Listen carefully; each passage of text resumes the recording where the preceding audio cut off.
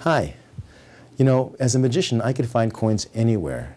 They're just that they're hidden. They're invisible. But to find them, I just have to reach over here, and I can produce a solid silver coin.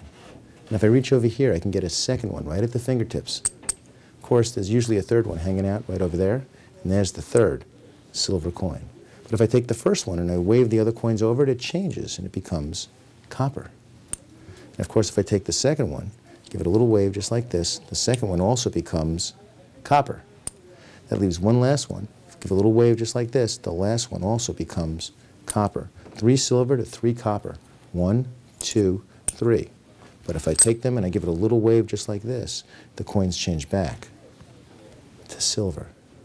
Now, they came from the air, they can go back to the air. So if I take the first one and I hold that in my hand just like this, give a little wave and a squeeze, it goes from where it came. Take the second one, little squeeze, little rub, and that one vanishes. I take the third one, little wave just like this.